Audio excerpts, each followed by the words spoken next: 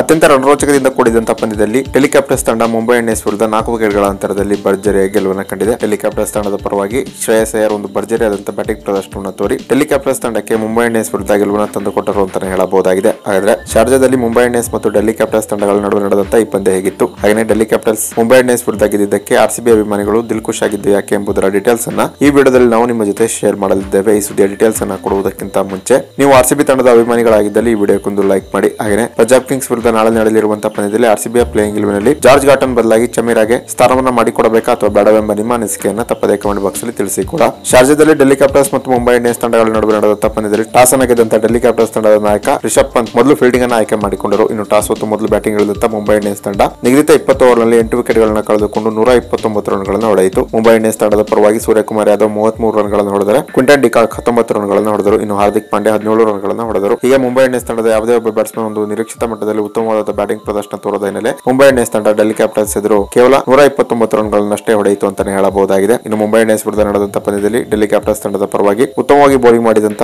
ಅವೇಶ್ ಖಾನ್ ಮತ್ತು ಅಕ್ಷರ್ ಪಟೇಲ್ ತಲಾ 3 ವಿಕೆಟ್ಗಳನ್ನು ಪಡೆದುಕೊಂಡರು. ಇನ್ನು ಗೆಲುವಿಗಾಗಿ 130 ರನ್ಗಳ ಗುರಿಯನ್ನು ಪಡೆದಂತ ಡೆಲ್ಲಿ ಕ್ಯಾಪಿಟಲ್ಸ್ ತಂಡ 19.1 ಓವರ್ನಲ್ಲಿ 6 ವಿಕೆಟ್ಗಳನ್ನು ಕಳೆದುಕೊಂಡು ಈ ಗುರಿಯನ್ನು ತಲುಪಿತು. ಡೆಲ್ಲಿ ಕ್ಯಾಪಿಟಲ್ಸ್ ತಂಡದ ಪರವಾಗಿ ಜವಾಬ್ದಾರಿಯುತವಾಗಿ ಬ್ಯಾಟಿಂಗ್ ಮಾಡಿದಂತ ಶ್ರೇಯಸ್ ಅಯ್ಯರ್ 33 ರನ್ಗಳನ್ನು ಹೊಡೆದರೆ ನಾಯಕ ರಿಷಬ್ ಪಂತ್ 26 ರನ್ಗಳನ್ನು ಹೊಡೆದರು. ಇನ್ನು ಆರ್ ಅಶ್ವಿನ್ ಕೂಡ 20 ರನ್ಗಳನ್ನು ಹೊಡೆದರು. ಹೀಗೆ ಅಂತಿಮ ಓವರ್ನಲ್ಲಿ ಶ್ರೇಯಸ್ ಅಯ್ಯರ್ ಮತ್ತು ಆರ್ ಅಶ್ವಿನ್ ನಡೆದಂತ ಉತ್ತಮ ಬ್ಯಾಟಿಂಗ್ ಪ್ರದರ್ಶನದಿಂದಾಗಿ ಡೆಲ್ಲಿ ಕ್ಯಾಪಿಟಲ್ಸ್ ತಂಡ ಇನ್ನೂ 5 ಎಸೆತಗಳು ಬಾಕಿ ಇರುವಂತೆ ಮುಂಬೈ ಇಂಡಿಯನ್ಸ್ ವಿರುದ್ಧ ಗೆಲುವನ್ನು ಸಾಧಿಸಿತು. ಇನ್ನು ಡೆಲ್ಲಿ ಕ್ಯಾಪಿಟಲ್ಸ್ ವಿರುದ್ಧ ನಡೆದಂತಹ ಪಂದ್ಯದಲ್ಲಿ ಮುಂಬೈ ಇಂಡಿಯನ್ಸ್ ತಂಡದ ಪರವಾಗಿ ಟ್ರೆಂಟ್ ಬೋಲ್ಟ್, ಜಯಂತ್ ಯಾದವ್, ಕೃಣಾಲ್ ಪಾಂಡ್ಯ, ಜಸ್ಪ್ರೀತ್ ಬುಮ್ರಾ ಮತ್ತು ನಾಥನ್ ಕೌಂಟರ್ನೈಲ್ ತಲಾ 1 ವಿಕೆಟ್ಗಳನ್ನು ಪಡೆದುಕೊಂಡರು. ಇನ್ನು ಶಾರ್ಜಾದಲ್ಲಿ ಡೆಲ್ಲಿ ಕ್ಯಾಪಿಟಲ್ಸ್ ಮತ್ತು ಮುಂಬೈ ಇಂಡಿಯನ್ಸ್ ತಂಡಗಳ ನಡುವೆ ನಡೆದಂತಹ ಪಂದ್ಯದಲ್ಲಿ ಡೆಲ್ಲಿ ಕ್ಯಾಪಿಟಲ್ಸ್ ಮುಂಬೈ ಇಂಡಿಯನ್ಸ್ ವಿರುದ್ಧ ಗೆಲುವನ್ನು ಕಂಡಿದ್ದಕ್ಕೆ ಆರ್ಸಿಬಿ ಅಭಿಮಾನಿಗಳು ಫುಲ್ ಖುಷಿಯಾಗಿದ್ದಾರೆ ಅಂತಾನೆ ಹೇಳಬಹುದಾಗಿದೆ. ಯಾಕೆಂದರೆ ಡೆಲ್ಲಿ ಕ್ಯಾಪಿಟಲ್ಸ್ ಎದುರು ಮುಂಬೈ ಇಂಡಿಯನ್ಸ್ ತಂಡ ಇದೀಗ ಸೋಲನ್ನು ಕಂಡಿರುವುದರಿಂದ ಮುಂಬೈ ಇಂಡಿಯನ್ಸ್ ತಂಡದ ಪ್ಲೇ ಆಫ್ ಹಾದಿ ಇನ್ನಷ್ಟು ಕಠಿಣವಾಗಲಿದೆ. ಇದರ ಜೊತೆಗೆ ಆರ್ಸಿಬಿ ಹೆಚ್ಚು ಕಡಿಮೆ ಇದೀಗ ಐಪಿಎಲ್ ಸೀಸನ್ 14ರ ಪ್ಲೇ ಆಫ್ ಹಂತವನ್ನು ತಲುಪಿದೆ ಅಂತಾನೆ ಹೇಳಬಹುದಾಗಿದೆ. ಇನ್ನು ಮುಂಬೈ ಇಂಡಿಯನ್ಸ್ ತಂಡ ಸೋತಿದ್ದಕ್ಕೆ ಕೇವಲ ಆರ್ಸಿಬಿ ಅಭಿಮಾನಿಗಳು ಮಾತ್ರವಲ್ಲ, ಕೆಕೆಆರ್ ಮತ್ತು ಪಂಜಾಬ್ ಕಿಂಗ್ಸ್ ತಂಡದ ಅಭಿಮಾನಿಗಳು ಕೂಡ ಫುಲ್ ಖುಷಿಯಾಗಿದ್ದಾರೆ ಅಂತಾನೆ ಹೇಳಬಹುದಾಗಿದೆ. ಸದ್ಯ ಐಪಿಎಲ್ ಸೀಸನ್ 14ರ ಅಂಕಪಟ್ಟಿಯಲ್ಲಿ ಆರ್ಸಿಬಿ 3ನೇ ಸ್ಥಾನದಲ್ಲಿದೆ. ಇನ್ನು ಆರ್ಸಿಬಿ ಲೀಗ್ ಹಂತದ ಪಾಯಿಂಟ್ಸ್ ಪಟ್ಟಿಯಲ್ಲಿ 1ನೇ ಅಥವಾ 2ನೇ ಸ್ಥಾನವನ್ನು ಪಡೆದುಕೊಳ್ಳಬೇಕಾದರೆ ಬಾಕಿ ಉಳಿದಿರುವಂತಹ 3 ಪಂದ್ಯಗಳಲ್ಲಿ ಗೆಲುವನ್ನು ಕಾಣಬೇಕಾದಂತಹ ಅನಿವಾರ್ಯತೆಯಲ್ಲಿ ಆರ್ಸಿಬಿ ಇದೆ ಅಂತಾನೆ ಹೇಳಬಹುದಾಗಿದೆ. ಈಗ ಮುಂಬೈ ಇಂಡಿಯನ್ಸ್ ತಂಡ ಡೆಲ್ಲಿ ಎದುರು ಸೋತಿದ್ದಕ್ಕೆ